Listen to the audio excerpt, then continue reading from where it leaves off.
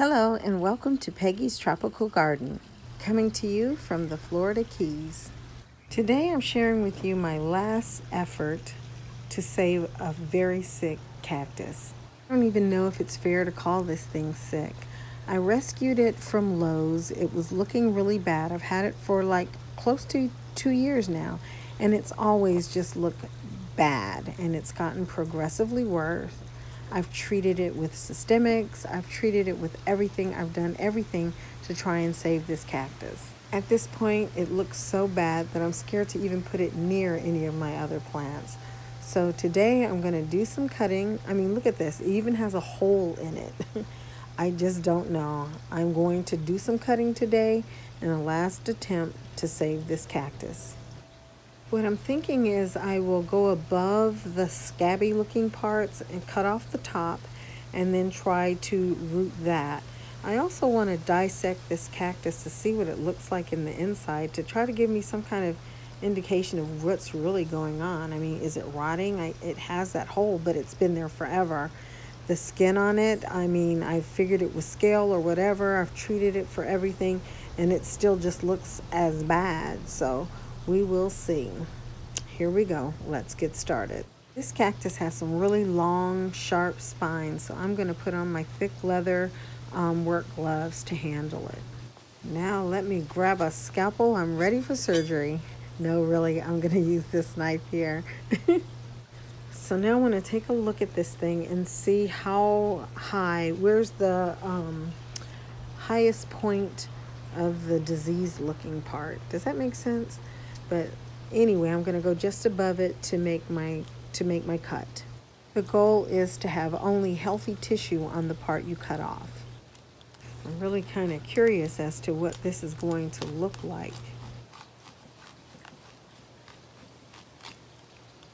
Okay, this is not what I expected. Look at that. It's all very healthy looking.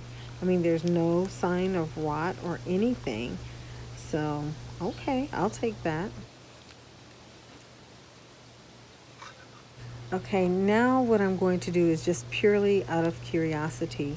I want to see what the inside of the rest of this plant looks like. I mean, I've been treating this thing for like 2 years now. No way, you're not going to believe. Look at this. Look at this. It's totally healthy inside. Isn't this crazy? You see how bad this thing looks on the outside? And it has the nerve to look this good on the inside?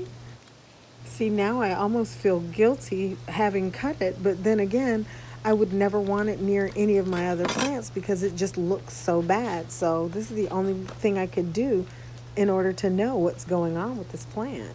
And here's the other side, looking just as healthy as the part I removed.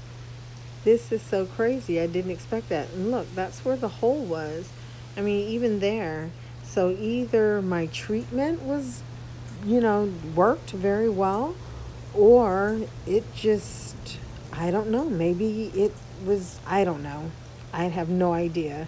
In other words, this plant probably could have lived for however long. It would have not been the cutest plant, but it would have lived because it looks totally healthy, except for the outside, which is very gross looking. Anyway, I'm going to be throwing away all of this except the part that I cut off the top.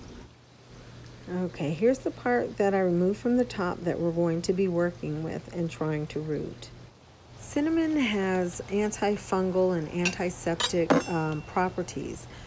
And that's why you see it used with plants a lot of times after cuttings have been taken. It's just household cinnamon. And I'm going to take a little of it and sprinkle it in this small dish. I'm going to spread it out. This is all you need. You don't need much. And now I'm going to take the cut portion of the cactus and I'm just going to place it lightly into the cinnamon to get it dispersed across the cut surface. I think the cinnamon also helps the cut portion to callus over faster. And now I'm just going to spread it a little bit because some of it's not getting on there good. So I just want to make sure that there's a nice thin coat of cinnamon.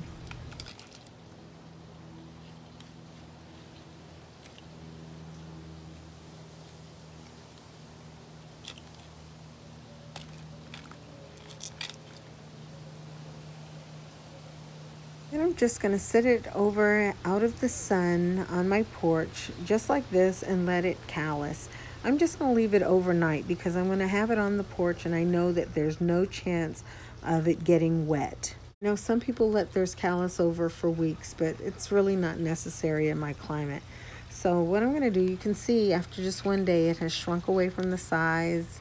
It's actually kind of, you know, it's not wet to the touch or anything like that. And then I'm just going to set it lightly on top of the soil. I'm not even going to bury it. I'm just going to set it on top and it's going to be in contact with the soil, and I'm not going to water it. And I'm not going to put it in the sun right now either. I'm going to leave this on my patio on my potting bench just like this until I start seeing some signs of roots, which is probably going to be a month or two. And that's all there is to it. That's the method that usually works for me. I hope you enjoyed this video. Don't forget to like and subscribe and take time out to do something fabulous in your garden. Bye-bye.